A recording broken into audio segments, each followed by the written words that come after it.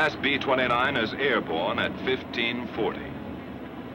The tower at Saipan relays this information to the controller back at Guam.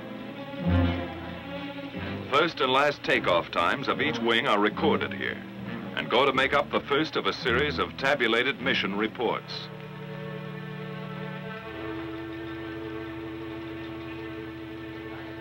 Copies of these reports are dispatched to headquarters, Washington, and posted on the control room report board. During that first hour, the B-29s have settled down for the big grind, saving precious gas, cruising 1,000 feet off the water. Ability, experience, confidence ride in each plane.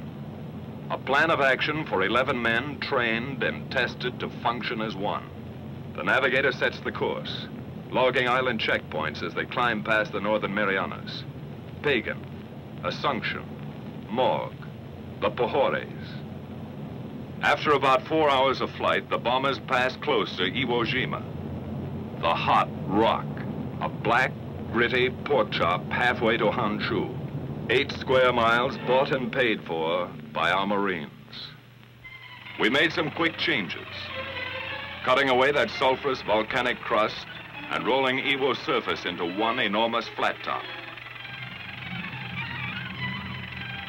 3 big airstrips now launch our P-51s for bomber escort over Japan. General Moore and his staff of 7th Fighter Command run the show and direct all air-sea rescue operations in close collaboration with Bomber Command. A last-minute briefing check, just to make sure today's fighter escort knows all air-sea rescue positions. Out on the line, General Moore's P-51s are warming up for the longest fighter flight on record.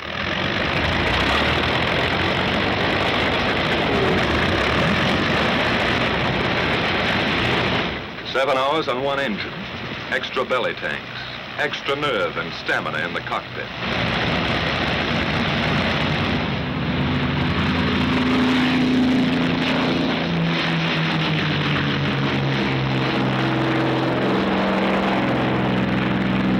About the time our bomber wings are passing Iwo Jima, the pea shooters are taking off, scheduled to join them 3.5 hours later off the shores of Japan.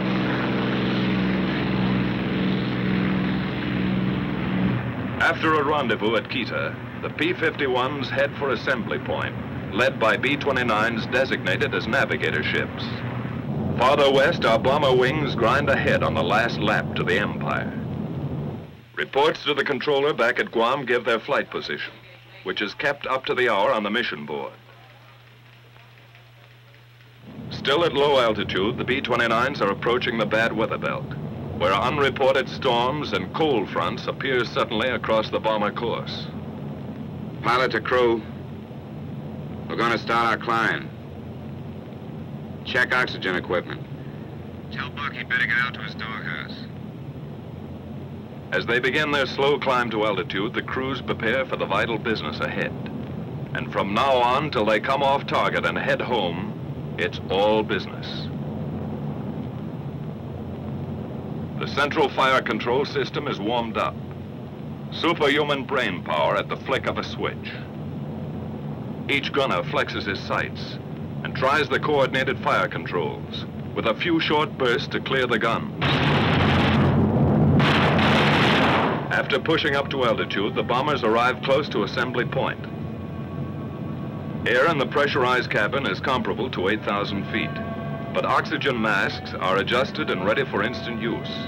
From the southeast, our fighter escort appears with its navigator ships, which now turn off to wait for the fighters' return at Rally Point. The Mustangs climb in formation to take positions above the boxes of B-29s.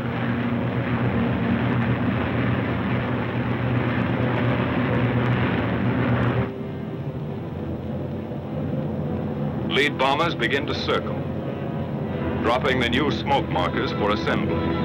The project officer observes this part of the tactical plan in action. From various zone positions, the groups separate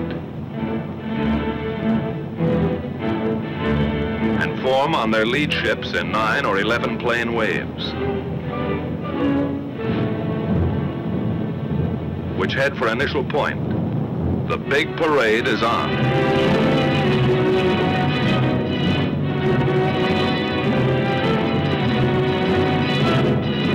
Landfall is picked up, along with the first flak burst from enemy coastal batteries.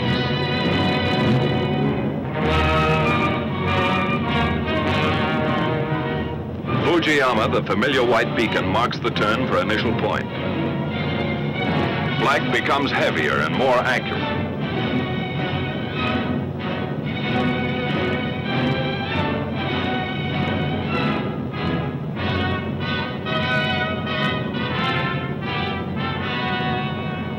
And now the first Jap snoopers appear, diving head-on into the formations.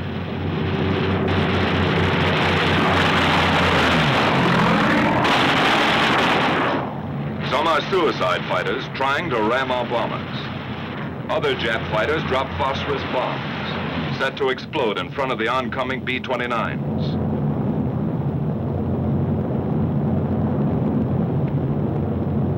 Our P-51s go out after them and know they're tangling with experts. The P-51's job is to protect the B-29s. But some of those Jap fighters filter through and meet the blast of bomber guns.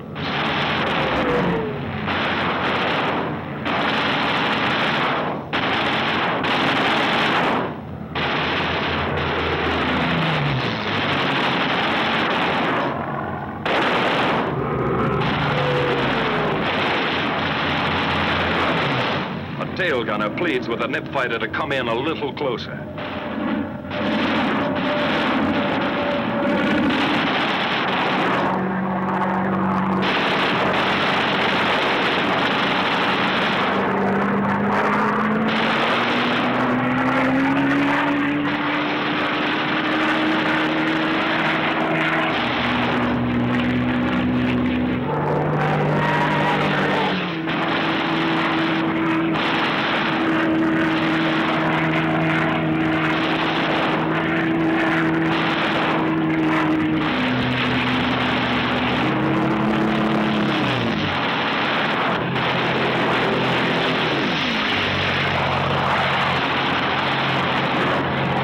From the turn at initial point, the tight bomber waves move steadily on and get ready for business.